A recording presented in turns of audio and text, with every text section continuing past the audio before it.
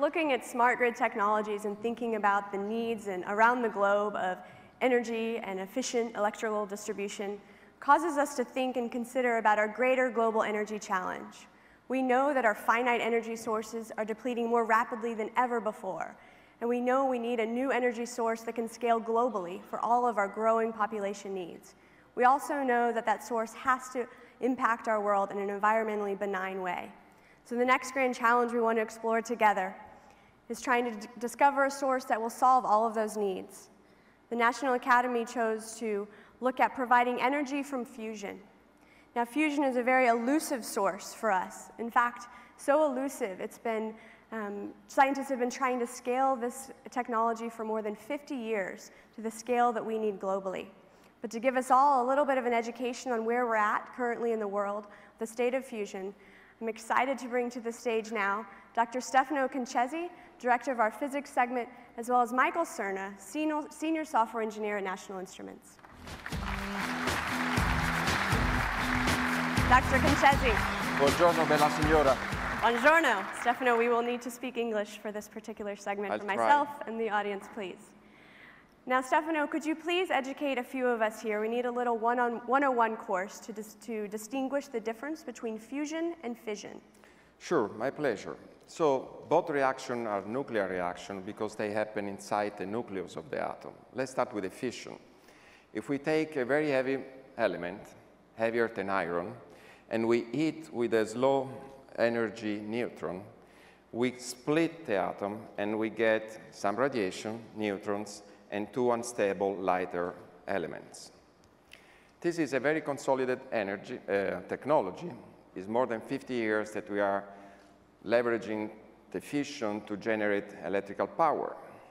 However, there are some challenges because there is not so much uranium available for this, and the two lighter elements are very, very radioactive, so it's very difficult to handle, to store. And there is always the fear of nuclear proliferation. However, there is an advantage that doesn't generate any greenhouse gas. So let's look also the other nuclear reaction, the fusion.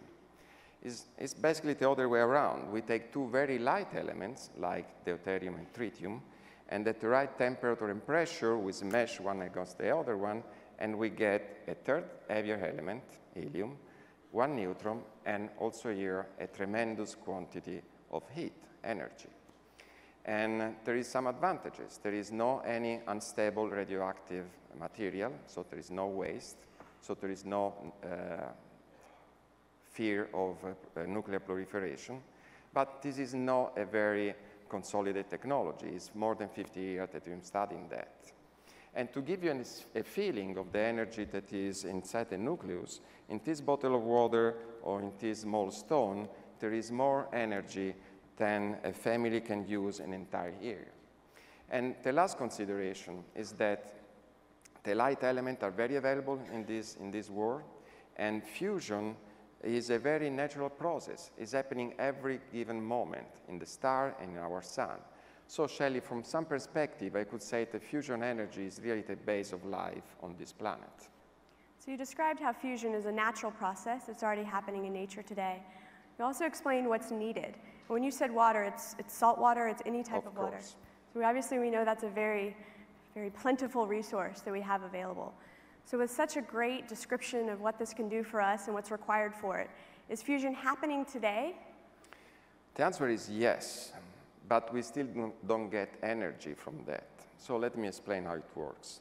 So first of all, there are plenty of nuclear fusion reactors around the world, in Brazil, East and West Coast of the States, across all Europe, in Far East Asia, and in India.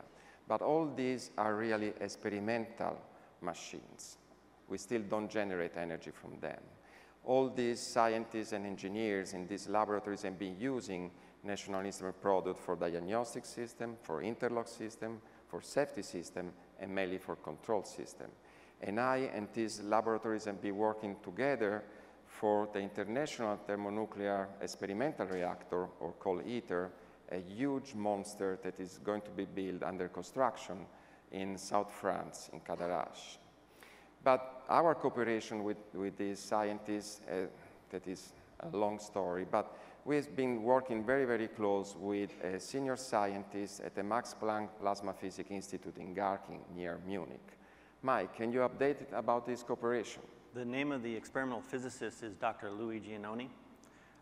And Dr. Giannoni shared with us this short video of what they call plasma discharge. So it's an 8-second plasma discharge experiment. We might loop it.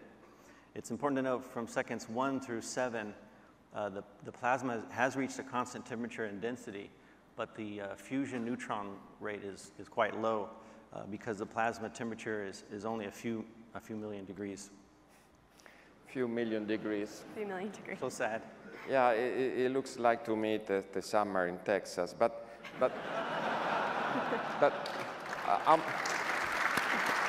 Good one. How much matter we use for this? My understanding is just a few milligrams. So Shelley, yes, we have fusion. Awesome. We have fusion with few milligrams and few million degrees C. But Mike, you talk about plasma. What plasma is? Plasma is ionized gas, so think of it as a cloud of charged particles. The main challenge for plasma-based fusion is to contain the plasma at extremely high temperatures, much higher than the sun, over 100 million degrees, in fact. So you can't, obviously can't touch it, but you can't confine it using some solid object, so you use its responsiveness to electromagnetic fields to contain it. So imagine a big magnetic bottle if you want to contain the plasma, and that's important to reach efficient fusion power. Dr. Giannoni was already using our data acquisition products to acquire his magnetic sensor data, but he needed help with to make his plasma shape control faster using LabVIEW real-time on multi-core targets. Why the plasma shape is important? Well, the tokamak is an elaborate plasma control machine. And so the controller needs to know the plasma position and shape in order to know how to confine it. Because if it touches the wall, it show's over. So, No show over. yeah. So basically it makes sense to control the fusion reaction inside this big donut that is the tokamak. I need to know the position of the plasma, so the shape of the plasma. How we can really do that? Well, the plasma and the electromagnetic field within the tokamak reach an equilibrium state as described by this Grad-Shafronov equation derived in the 50s and the 60s. Mike, what was the name of the equation again? The Grad-Shafronov equation. One of my personal favorites. So this equation governs an electromagnetic field in the equilibrium conditions. If you can measure the magnetic field outside the tokamak and solve for this equation, then you know the electromagnetic field within the tokamak, and thus the plasma shape is known. This is, look to me, a two-dimensional nonlinear partial differential equation. Of course, it's a lot of hard words, Stefano. I come from the Enrico Fermi school. I can manage that. But how computer can manage this? Well, typically, they use supercomputer technology to study this equation, to learn from tens of thousands of simulated data sets at equilibrium. And they basically design a massive matrix or lookup table. So in a loop, Dr. Giannoni was computing a matrix vector multiply, the matrix being the designed matrix, and then approximating the plasma shape by approximating the equation. So let me recap. You have the donut, and we are taking all the information, tomography and data acquisition that are the orange arrows, and these are going to the supercomputing that offline are populating a giant matrix, and this matrix is feeding the MIMO controller that control the plasma. That's Is this correct? That's right. Good job. Can we improve it? Well, Louis had a dream, and that was to actually solve the Grad-Shafronov equation in the real-time loop. So we started to work with us on a project to do just that. So we knew that we could use LabVIEW's new high-performance analysis library and of course, its multi-core capabilities to do that. And we derived a few new algorithms to solve this in a real-time situation. So let me recap, because this is extremely cool. I have the tokamak. I take all the tomography data. By the way, we love FPGA and FPGA, but this is another topic. I take all the data acquisition, again with the National Instrument Data Acquisition Board, and I feed all this information in a machine, in a computer that is an off-the-shelf technology with a multi-core, and there I'm running LabVIEW real-time in all the multi-core, in all the core of the computer, so in order to have real-time math that is feeding the system. So it's no more simulated, it's no more offline, it's everything done online. Is this correct? That's right. And the loop time, again, it's dictated by the control loop, which has to run in the order of 1,000 times a second. 1 millisecond. That's right, 1 millisecond. I have to see it to believe it. Okay. So here we're showing a 3D scene of the tokamak, and in the middle is our rendering of the plasma itself, the plasma shape. Let's take a cross section. So what we want to do is basically make our measurements at the perimeter and solve for the equation over these field lines, and then know the plasma contour and then thus its shape. So let's run the solver. This VI actually executes the Grad-Schoch Ronoff solver. So Mike, are you using real data here or simulated data, or what are we looking at?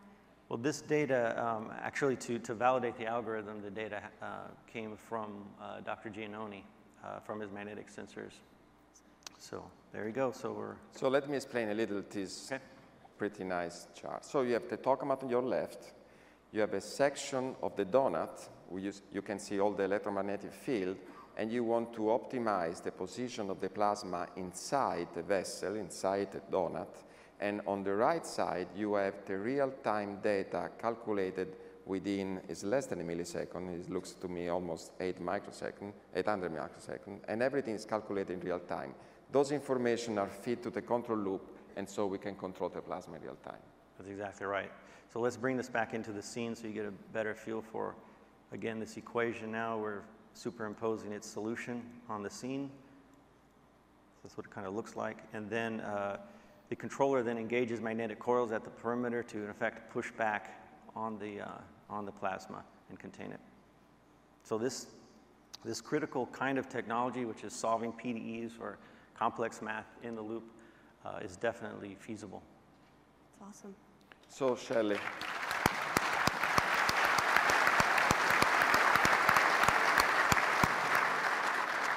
We are still not there. We are going to have the very first plasma useful for electrical power generation in 2019, so good for your daughters.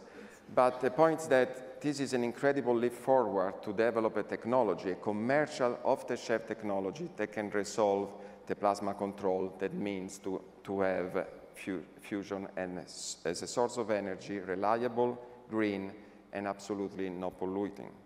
And this technology, this real-time math, thanks to LabVIEW real-time and to leverage the multi-core technologies, can really be used also for other applications, like for faster, better weather forecast, or to build active building that can react to earthquakes.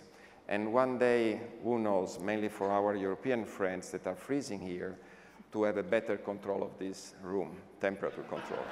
That would be awesome. Thank you, Stefano. Fantastic. Thank you for everything. Absolutely.